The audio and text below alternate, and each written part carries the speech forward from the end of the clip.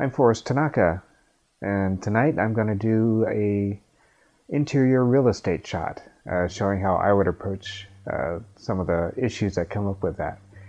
And we'll try to outdo the photos that you typically see in a real estate ad. So let's take a look. So this is my kitchen. It's not a very big one, so we need to achieve three goals here. One is to make it look big, of course. We need to make it look bright, which helps it make it look big. And we need to make it look clean, which also helps to make it look big. Now, if this was a gigantic kitchen, it'd be a little bit easier to do those things. But since it's small, that makes a nice test case for just your average house like this is. So I've removed a lot of the things, or hidden a lot of the things that I normally have to make this, that I actually use in this kitchen. And just cleaned everything up. There's also a dining room beyond that I wanted to show in the photo, to show that it's a convenient and nice dining room. And I've turned that light on.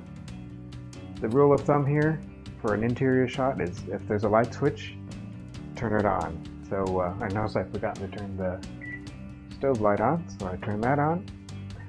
And the lights, the main light here is just cheap fluorescent, so typical for a cheap fluorescent bulb is that it has a green cast to it, and that will enter into this equation a little. I've set the white point of the camera to match the color of the refrigerator, and so that's all set up so that the refrigerator should look white. And so let's see our camera setup. Well, this is the camera I'll be using. It's a 5D Mark II 24-70 f2.8 lens, and because the 5D Mark II is a full frame sensor and I'll have the lens out at 24 millimeters, we'll get a pretty wide field of view that'll help us make the kitchen look big. And let's see, the settings are, I have it at 1/15 of a second at f6.3. Give us a decent field of view at this distance, and it's fairly distant. I'd say about 10 feet from the front edge of the kitchen. And let's see, and I have it on a Manfrotto tripod because it's at such a slow shutter speed, and I have this remote shutter release. So everything should stay very stable, and I'll just take the shot now. Just a couple more things. One is to help me compose the shot. I'm actually turning on live view here, and I've also turned on, this is an option in the 5D Mark II. I've also turned on the grid view of the live view display. It shows a reasonably tight grid. What you really want in an interior architectural shot is that all the lines are vertical and straight. Now, this lens at 24 millimeters has some barrel distortion, and we'll fix that in post. But in order to get a good start at things, we need to make sure that the lines of the edges of the walls and things are as vertical as possible. And so this grid helps with that. So now I'll take the shot.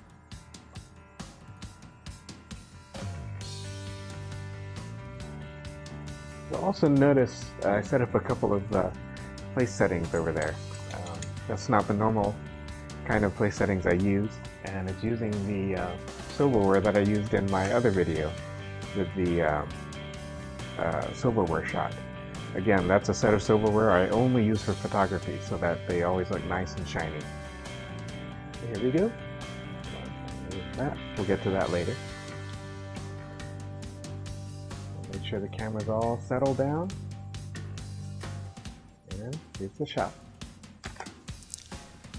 Here's the result, and here are the problems I see.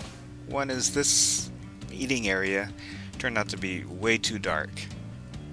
And the other problem is this dining room looks really purple.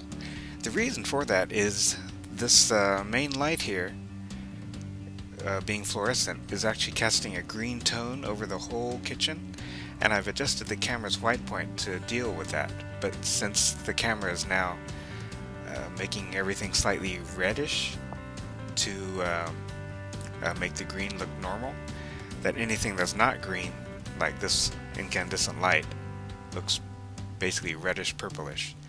So there's a couple problems I had to fix. One is make this room look normal, and the other is make the eating area look brighter. Now, to fix the problem with the purple color in the dining room, I'm going to use this Alien Bees. That's a studio strobe, and I'm going to trigger it with this pocket wizard attached with a phone cable. And I also have this plug here that turns off the optical slave, I guess they call it. And because it was purple colored, what I'm going to do, and purple is a combination of blue and red, I stacked two gels on here. One is this green to offset the red, and one is this yellow. It's kind of hard to tell here, to offset the blue color. So hopefully that'll even things out. And I'm going to turn down, oh, you can already tell how purple it is in the video. I'm going to turn down the dimmer switch on that light, so it'll provide just a little light, and the strobe will provide the bulk of the light in that room.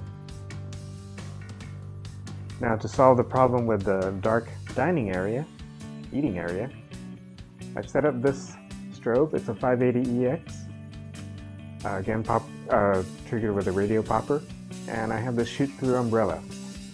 Now, the nice thing about this is that, as I think Scott Bourne and Frederick Johnson of the Twit podcast have called umbrellas, they are light grenades, and I'm counting on that here. I don't want an obvious source of light, so I just want light to look like it's coming from everywhere.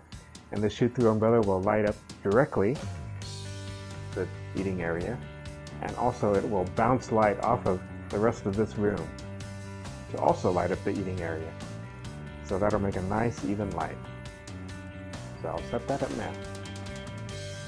Alright, now we have our strobe set up. Wow, I look really purple now that the video camera is balanced with the kitchen. Showing you some of this problem that we have to deal with here. The strobe set up, and so let's take another shot. Here's the image direct out of the camera through the default RAW conversion. And so now you can see that the dining room is now pretty much the right color. In fact, I'd say exactly the right color. And the this informal dining area is now lit up properly. So let's recrop it here. Get rid of all the stuff I don't need. Like this wall, oops. Turn off the constrain there. Don't need all of that wall. Don't need the ceiling here. Off a little bit of this, see how that looks. And let's see, we need to bump up the overall brightness, maybe a little fill, extra contrast, and I'd say that is, for a first pass, looking pretty good. I'd probably clone out this phone jack if I had time, and maybe the speaker to clean those up. And you'll notice here what I was talking about earlier, there's some barrel distortion. This is Lightroom 3, so it has this automatic lens correction, so let's turn that on. See the effect here, hopefully. Oh, there we go. And it straightened that wall right up.